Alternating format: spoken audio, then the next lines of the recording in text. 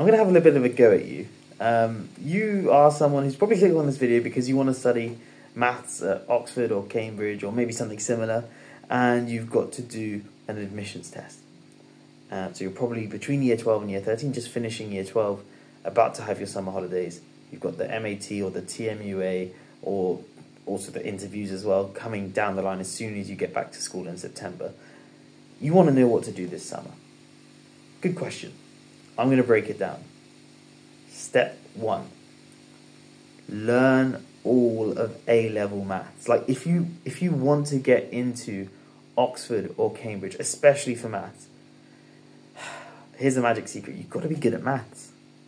Like, you just have to be very, very good at maths. Step 1. Teach yourself the remainder of A-level maths. So some schools do all of maths in first year, all of further maths in second year. Some schools do a bit half and half in first year, half and half in second year. Whatever you haven't done, teach yourself.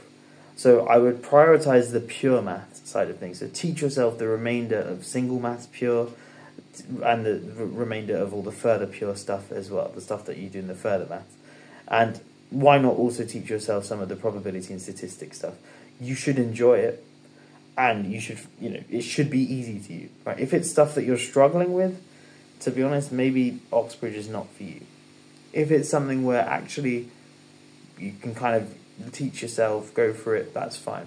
You might be asking, oh, well, how do I teach myself? Get the textbook, right? Just either buy the textbooks, or you can actually find the edXL ones online for free. I mean, I found it on a Google Drive.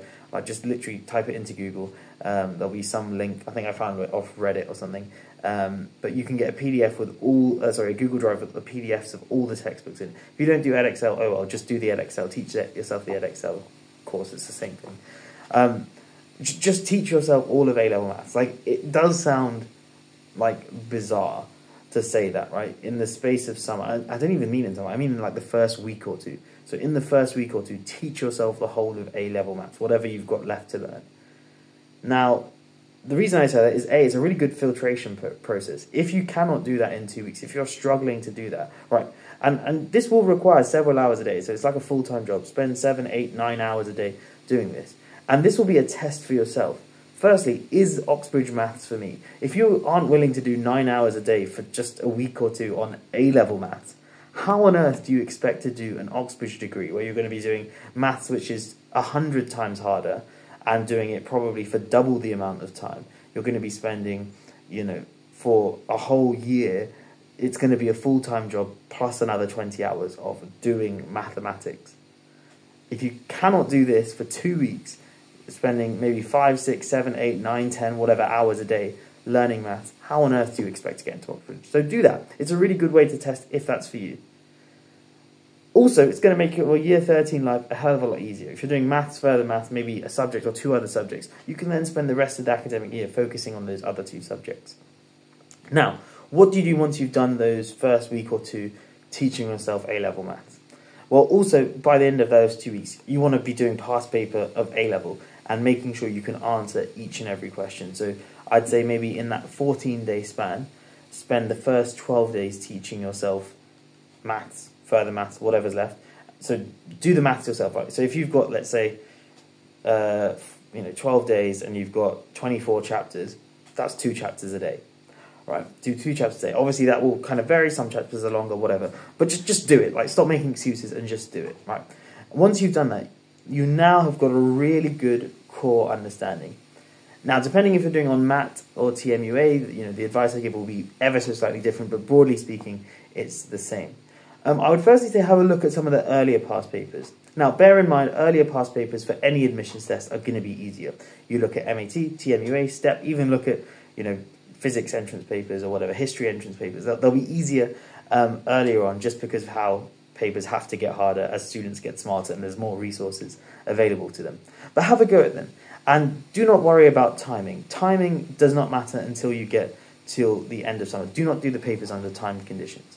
For the time being, just have a look at the questions. If it takes you 30 minutes, an hour, 2 hours, more than a day even, if you can't solve it there and then, don't look at the answers. I cannot emphasize that enough. Do not just look at the answers.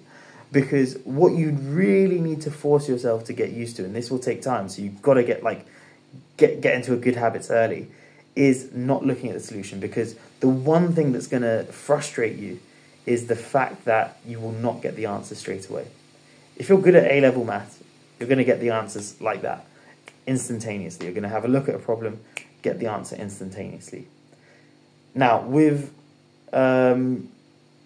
this, you're going to not, there'll be questions where you just don't know how to solve it, or maybe you're not sure. Maybe, in fact, you do think you know how to solve it. But even then, I'll say refrain from looking at the answer, because likelihood is, with some of these harder problems, you might think you know how to solve it, but maybe you haven't. So force yourself to check your working. Perhaps think, is there another way I can approach the problem, and see if you get to the same answer.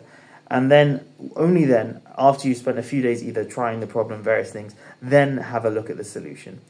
Because you're going to have a much better appreciation of that solution if you give it some time to really marinate.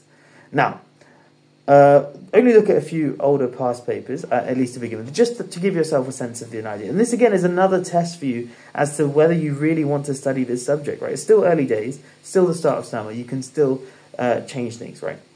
All the while, whilst you're doing this, you want to also be thinking about your personal statement. So I've mentioned this 100 times before. I'm going to mention it again now. Oxbridge don't care about your personal statement. You know, you could literally say, I like maths and I like football, and then talk the rest of your personal statement about football, and they wouldn't care. The next thing that they care least about is your exam grades, your predicted grades, so your A levels, or if you have AS levels or things like this. But the 99% of your application is your admissions tests and your interviews. So for maths at Oxford, it's the MAT and the interviews. For Cambridge, the interviews and STEP. If you apply for maths and computer science or economics, or if you apply to maths elsewhere, they'll obviously maybe use a TMUA. But yeah, if they have interviews, the admissions tests and the interviews, those are the main things. But some of the non-Oxbridge unis do care about your personal statement. So obviously in your personal statement, things you want to write about, maybe try and find if there are any summer lectures near where you are. So if you live in London or you have access to nearby universities, just send them an email. Hey, do you have any courses or lectures? They might have a website. Just do some research, read some maths books, watch some maths videos. That's something you can talk about. My personal statement, I talked about watching lots of black pen, red pen maths videos and getting really excited by that. So do what works for you. And find mathematics that you find interesting that you can talk about in your personal statement. That's something you want to be just working on in the background. So have some bullet points and get that started over summer. And by the end of summer holidays, you want to have a really good draft to kind of maybe check with your teacher or whatever. Anyway, that's not really that important if your goal is Oxbridge. Your goal is Oxbridge. You've got to be focusing on the admissions tests and the interviews. Okay, so you've learned A-level maths, you've looked at a few past papers, then what? You've maybe got 3-4 weeks of summer left. You want to make the most of it. So here's where I would say it's best to really focus on various skills. So you've looked at a few past papers. What common themes have you seen? What common types of questions have you seen? So, for example, let me pick on logarithms. So that's a topic that could come up in the MAT or TMUA. So now you've seen, obviously, logarithms in the A-level course. Absolutely master that. You're getting 100% consistently on A-level logarithm questions. And now you've also seen some MAT past paper or TMUA past paper logarithm questions from the few that you've looked at. Make a note. What's the differences? What certain skills or tricks or things come up in these admissions tests that don't come up in A-levels? Write those down. From what you've seen, what are the tricks?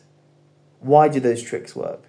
When can we use those tricks? All these sorts of things are things you want to be thinking about and really analyze yourself, because it's almost as if you're doing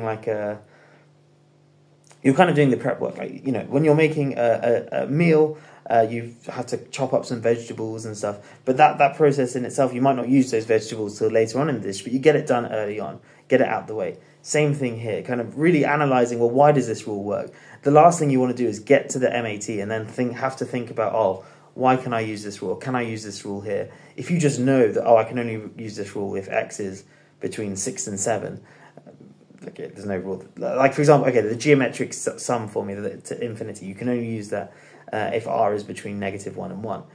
If you didn't know that and you're trying to faff about in the exam trying to work that out, it's a waste of time. So make sure all these tricks that you've discovered from those exams, you make a note of. And I'd also encourage you then to maybe redo those problems under time conditions. And now also thinking about those time conditions. Other resources, so obviously you want to be doing MAT, TMUA problems. I'd say the UKMT Senior Maths Challenge can be quite good for getting used to multiple choice problems and some of the techniques for excluding incorrect topics. Obviously, there's some things in the some things in the admissions test which wouldn't really be assessed in the SMC, and that's fine, but it's still a good resource. I'd also say STEP is a really good resource. Lots of people just stay away from STEP because A, it's hard, and B, it's long form questions, not multiple choice. But the reason I'd highly encourage doing STEP problems is because you're going to learn a bunch of tricks along the way. So you look at a STEP problem and you do a STEP problem, and maybe you can see, okay, there's this cool trick that I learned here, because STEP problems most of the time have some kind of moral of the story. When you do a STEP problem, there's a reason that they've given you part A and part B, or maybe the whole problem ties together to give you the part D or whatever, and there's a really beautiful result you can get from that. And sometimes knowing that result can be really useful for multiple choice problems. Anyway, summer holidays, you can relax, you can chill. It really depends on how badly do you want Oxbridge, because I can promise you, from the students that I teach, they are working hard. There are students that I don't teach, they are working hard. They are going to be making the absolute most of this summer. If you want Oxbridge, or if you're not sure, give it a go. If it isn't for you, that's fine. Go somewhere else. If it is for you, the last thing you want to do is get to September and know that you're 6 weeks, 8 weeks behind the competition.